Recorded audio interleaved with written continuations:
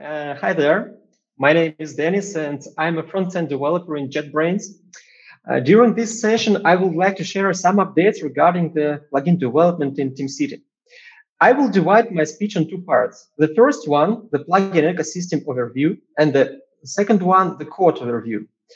Let me emphasize, most of the updates I will share next relate to the UI part of plugins. That means JavaScript, TypeScript. Of course, I will slightly touch the backend development part, but I believe we already have an amazing documentation for plugin development on the backend.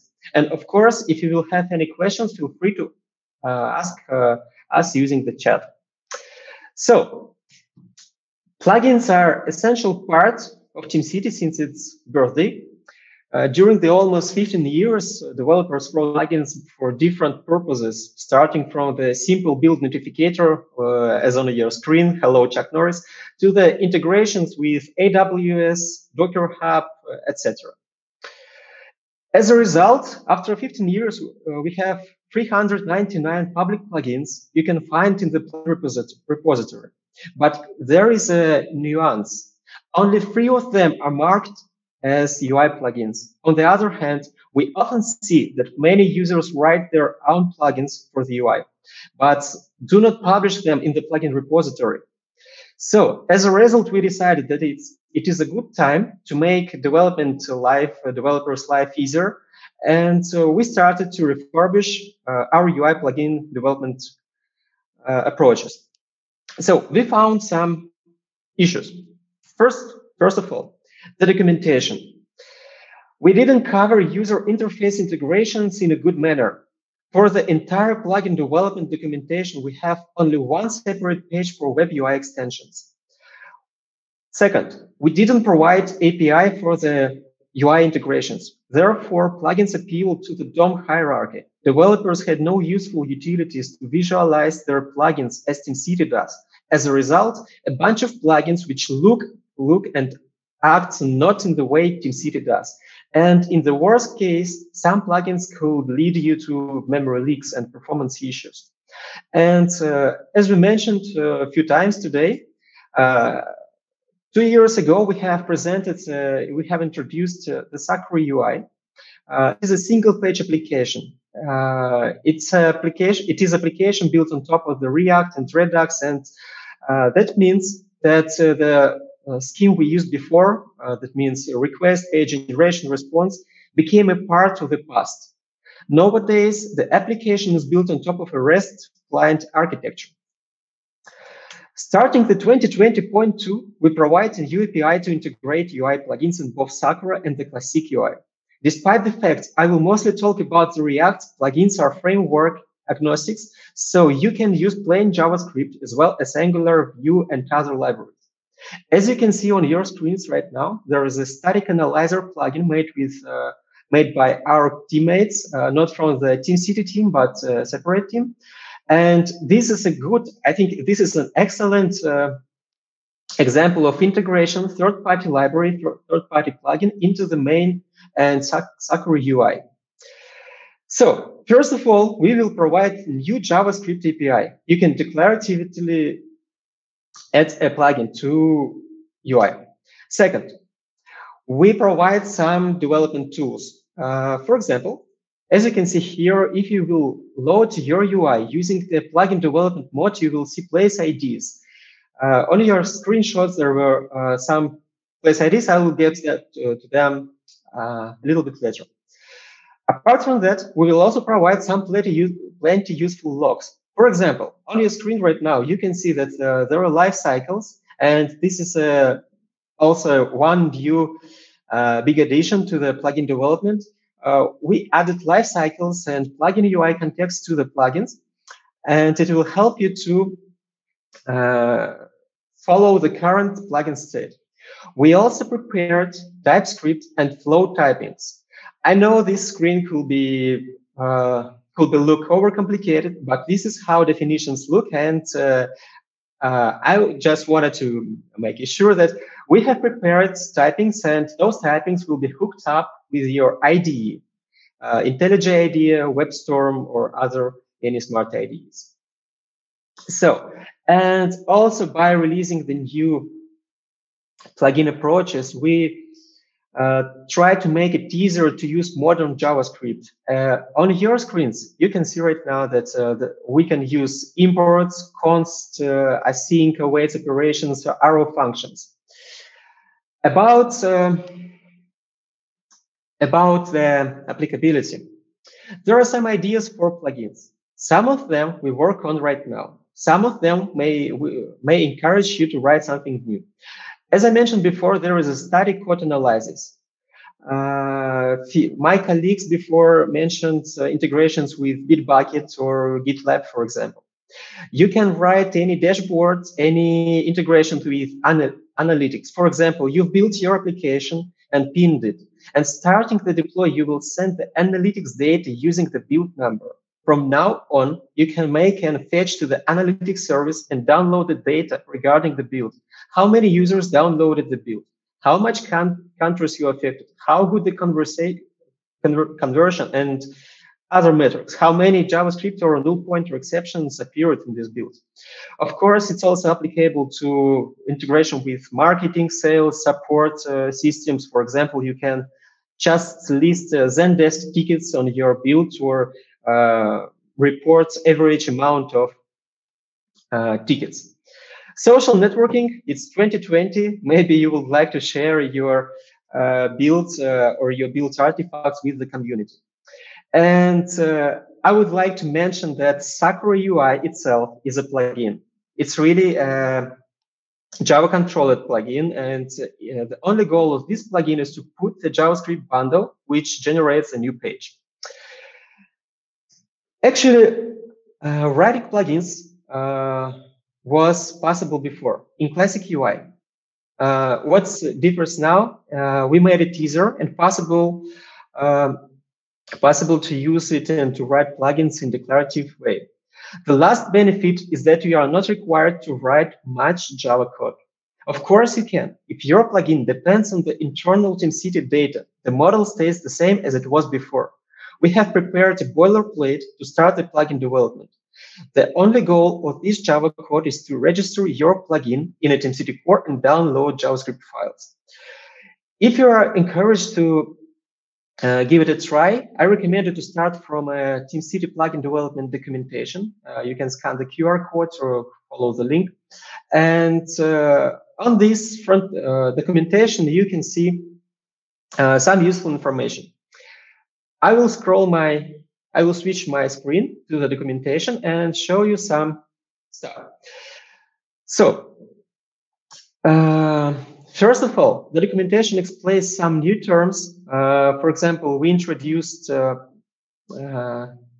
terms like basic, controlled, and SPA UI plugins. We also introduced Lifecycle, hooks, and plugin UI context. The documentation will help you to understand how it works.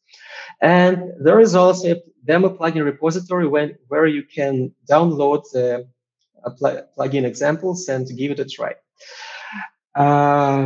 In the remaining time, I will dive deeper into the code. I will show you the simplest plugin, which is based on the REST communication with two sources of data, TeamCity itself and the JetBrains space. We mentioned before about the space. It's our new product. It's a integrated team environment. It has many cool features, but the main feature we are interested in is a team directory. It is a database of employees. So this is my interface. This is my local host, and it's not empty, of course. And here you can see that there is a plugin which does the next thing. As you can see, there is a committer in this file, in this build. It's me. And for some reasons, I would like to get the information about this committer. For example, I would like to get the phone number. And maybe I would like to have a raise a concern button to call some colleagues to review the code, or to call the colleagues to double check something. So,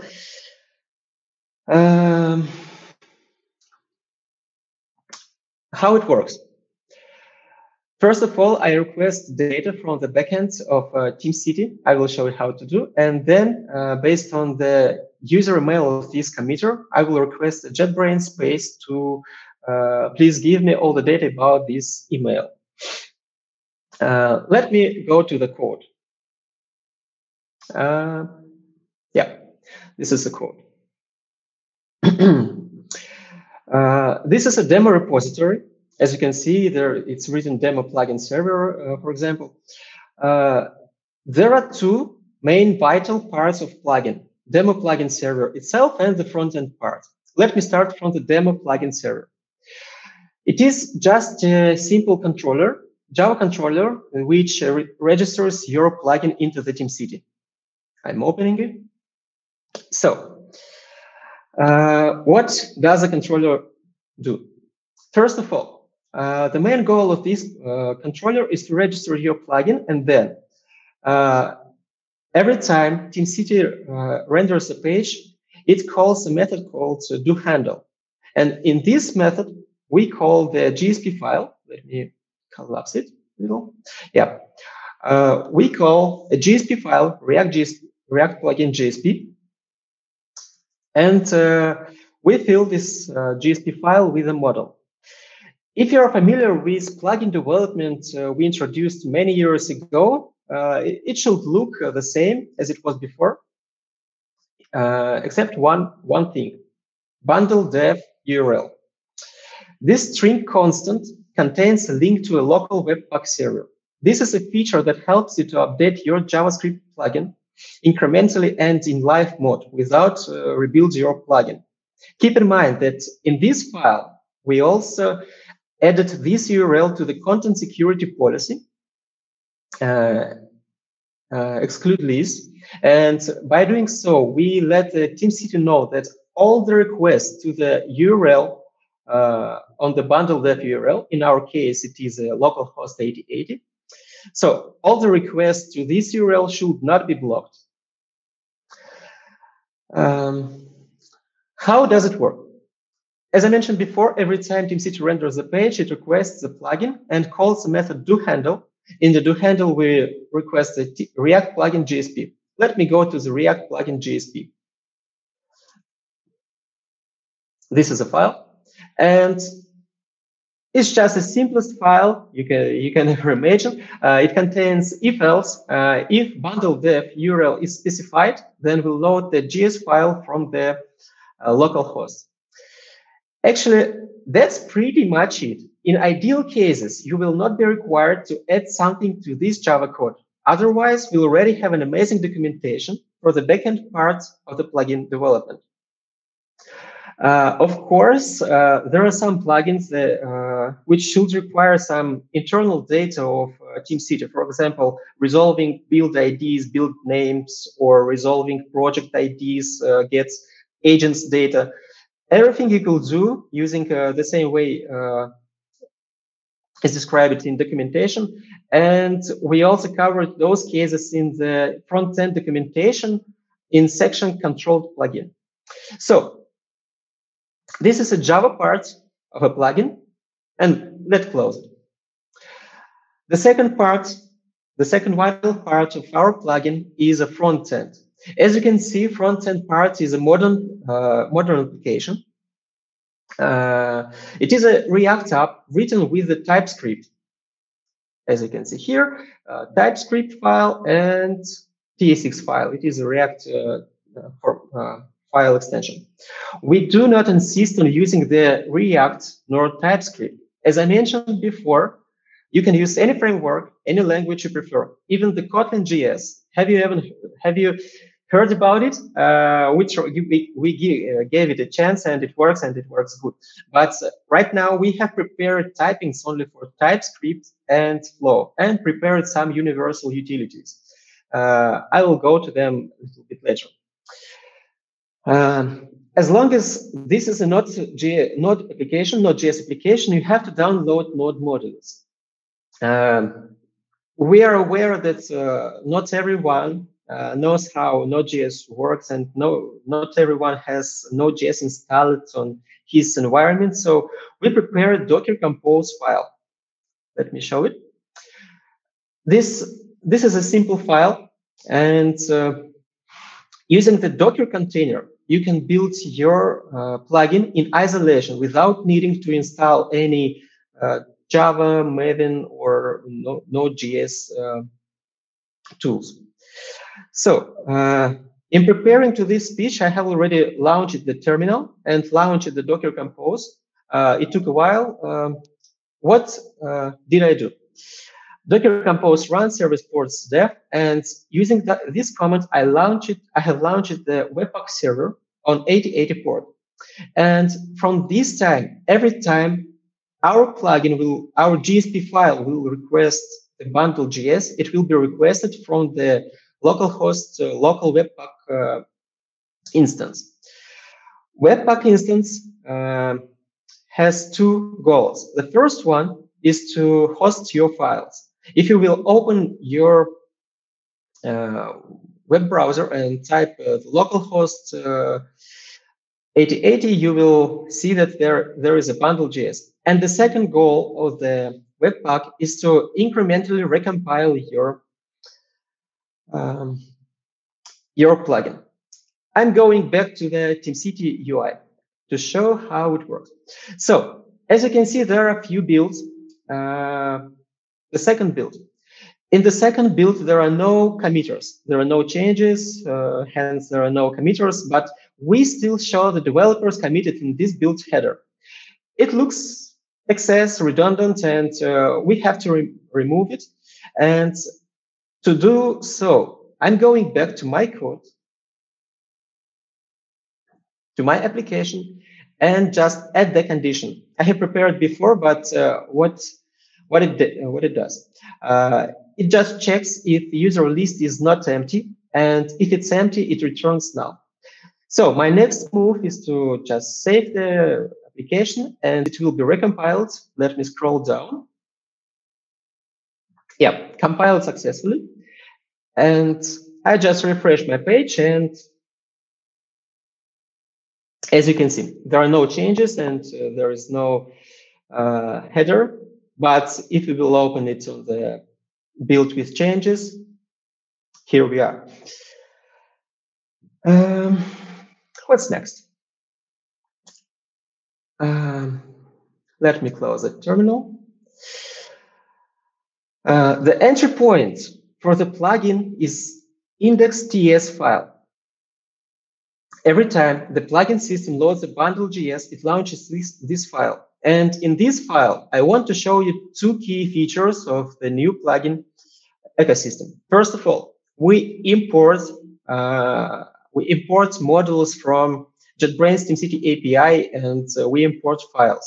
That means that from now on, you can write your UI plugins using the modern JavaScript.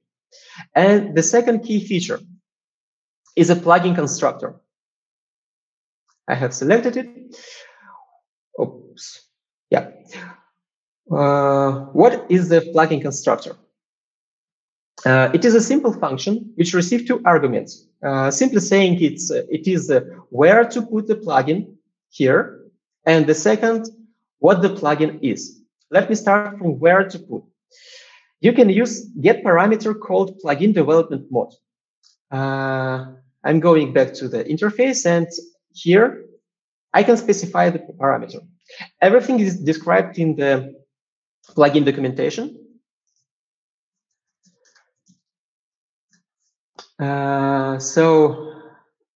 Feel free to get there.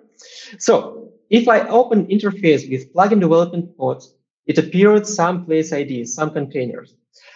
Each of these containers has its own name, and those names are unique. And you can just select the PlaceID name, copy it, and paste it to your constructor.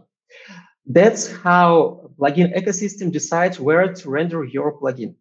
We have prepared PlaceIDs for both the Sakura UI. As you can see, there are PlaceIDs in the header, in sidebar, and we also prepared some plugin containers for old UI.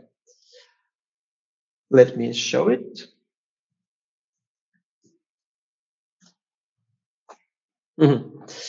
So We try to keep the old UI as it was before. So all the plugins written before 20.2 will work as they were working. If you update them to, and there is a not a complicated way to update them to be useful in Sakura UI. So I close the old, I close the classic UI and go back to the new UI. That's how plugin containers work. What next? As I mentioned before, we have prepared some typings, and if you would like to put your place ID somewhere else, you can just get a list of all possible place IDs and select whatever you want to use. And as you can see, there are a lot of place IDs we have prepared, but we are open to receive any feedback to add any new place IDs. So the second part, what the plugin is. This is the second argument, and it receives more options. The name. Plugin name is used as an unique ID of plugin. Along with the place ID, name makes unique key value pair in the plugin registry. Plugin registry is a store for plugins. In most cases, you will not work with this registry directly, but sometimes it will help you to get to the instance of a plugin. See more in section control plugins and documentations. Content. Content is one more option. Content is a vital part of your plugin. Without content, the plugin doesn't make any sense. So it could be a React component, as in our case, because we love React. It could be HTML node, and it could be string. For example, let me show you. I just write, it should be hello world, of course. As usual, I press command test and then update the UI. Hope it will work from scratch. One moment. Yeah. Hello world. Why it appeared here? As you can see, this plugin is registered for the Sakura build before content, and previously I showed you Sakura build line expanded content. So anyway, content could be DOM nodes, it could be string, and it could be the React element. Let me get back. And options. We have prepared some options. It could be useful for you. For example, debug. Using debug option, you can make the plugin report useful data about the current state of a plugin. For example, what's the current context of the plugin? What is the place of this plugin? Let me show it in the code. I just opened the console. And here we are. It is a set of useful data. As you can see, there are some lifecycle events called on mounts, on unmounts. There are also on context updates. All those lifecycles are described in documentation.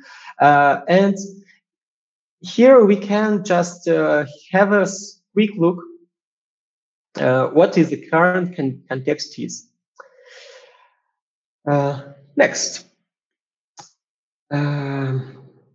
I think that's it about the plugin constructor. And the last part, the content itself.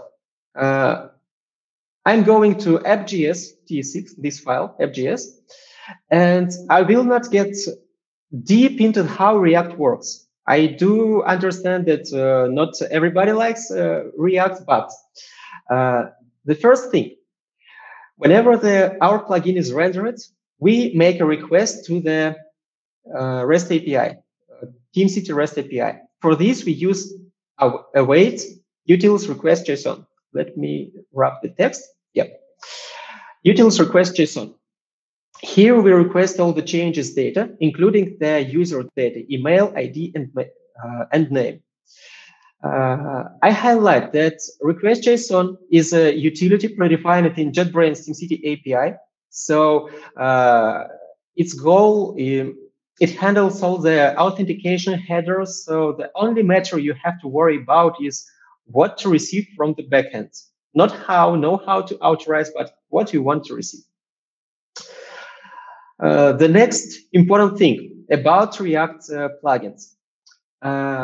When we start the request, we set loading is true. That means whenever, while we requesting the data, we shouldn't show any useful any data except the loader. And while interface is still loading, we write if loading, return loader inline. What's the magic here? Loader inline. Let me show you at the top of the page. Loader inline is a component. It is a small brick, and the entire Sakura UI is built on top of small bricks called Ring UI. It is our internal UI library. You can import any component from Ring UI as well as from other React libraries, and that's how you can make your plugin look and act, behave like TeamCity does. For example, as our static analysis team did. So, what happens next? When we finish loading the data using the request.json, we just simply deduplicate the user emails because there could be possibly one committer who committed two or more commits, and we have to deduplicate it. And then if application not is loading and the user list is not empty, we are going to the next brick of our plugin, user profile. And I'm going to user profile.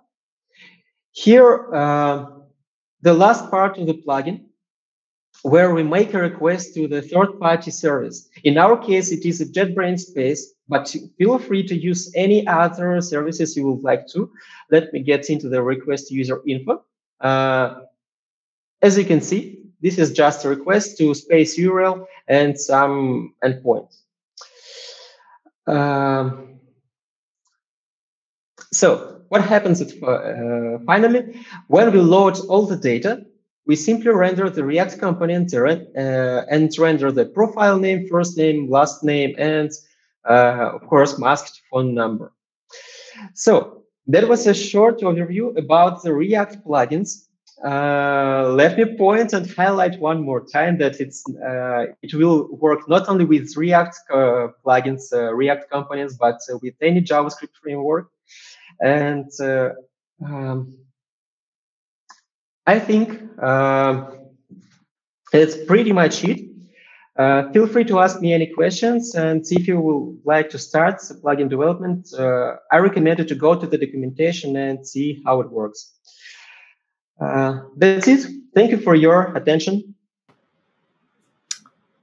Great, thanks, Dennis. That was really helpful. So, just to reiterate, if you guys are interested in developing UI plugins, it's definitely an area we haven't seen a ton of action on over the last few years, but we wanted to make the resources available and easier for you to use. So if you have questions, feel free to reach out.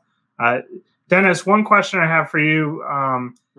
When we're talking about the new Sakura UI and these front-end plugins, can you talk a little bit about the backwards compatibility between plugins you might be developing for the Sakura UI and how that's going to relate to the classic UI?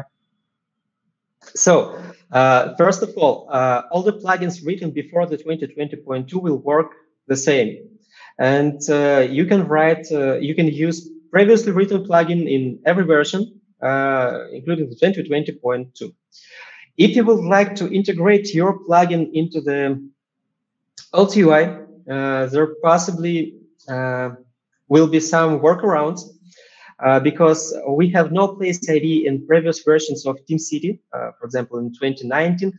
And that means somewhere in your code will be just if else. That means you have to check what's the current version we have predefined its utilities to get the current TeamCity build number, for example, or major version.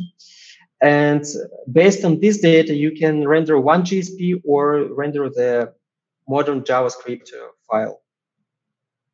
Okay, great.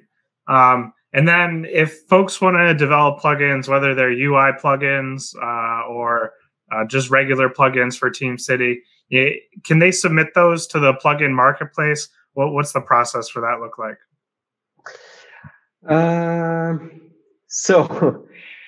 We haven't yet described this way in documentation. So I think I have to write this because right now I cannot answer this. Maybe some of colleagues can help me.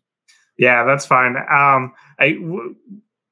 So I can talk a little bit generally to the process. If you're interested in submitting a plugin to our marketplace that you've developed for either an integration you're using or something open source, reach out to our support team and we'll help route that in the right direction so we can get it hosted on the JetBrains marketplace.